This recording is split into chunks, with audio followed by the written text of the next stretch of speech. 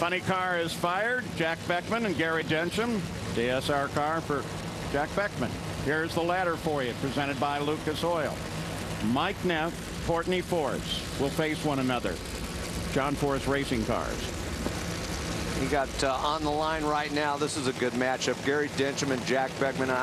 You got to love Gary Densham. He just comes out once in a while, but I mean, he's been doing this for a long time. You probably watch him growing up here in Southern California, like I did. Oh, yeah, and he's out here doing it and putting that 410 down first round. What a great run, and he only comes out a couple times a year, and to see him run a 410, that's hard to do when you're out here for the full tour.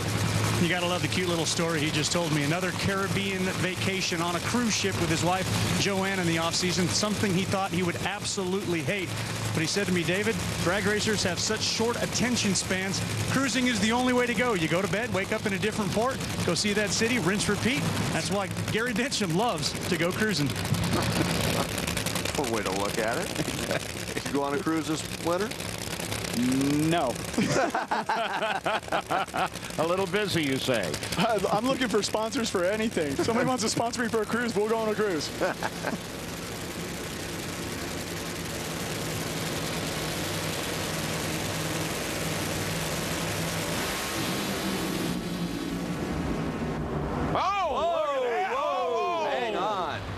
Jack Beckman darted off to the light, almost, well, probably did touch. Oh, yeah. But, oh, my goodness, yeah, you see damage on the front of Jack's car and this damage here. That was frightening. Wow, wow, wow, wow. That's, gosh, that was close. Yeah, there's a little Gary's car there. What do you think caused that, Mike? Got away from right there. It's going down there. Whoa, man, it didn't look like it spun the tires that hard. I mean, it might have got loose, but it didn't look like it was hard enough to cause that much. Yeah, I mean, boy, it might, you know, it possibly could have broke, you know, an axle or something in the drive. Or the header broke. I mean, it made yeah, that's a hard move. I mean, something happened there. That'll get your attention. And you don't see. Yeah, I mean, it hazed the tires there, but it was already making a move. That was a plenty hard move. It moved pretty quick there, and then Densham just kind of kissed him. Actually, the damage from Jack's car was from that styrofoam block. Yeah. Again, Gary Densham is the winner as Jack Beckman climbs out and Don Schumacher looks at it down track. That was a very frightening moment. I mean, you're talking touching one another at around 290, 300 miles an hour. Go to Gary Gerald.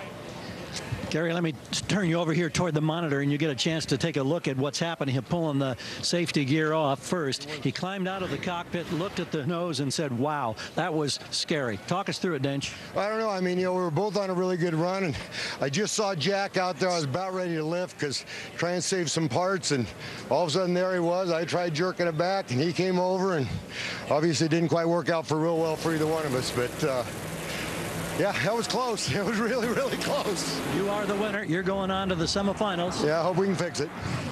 I've got Jack Beckman coming over here. We'll get a quick word with him as well.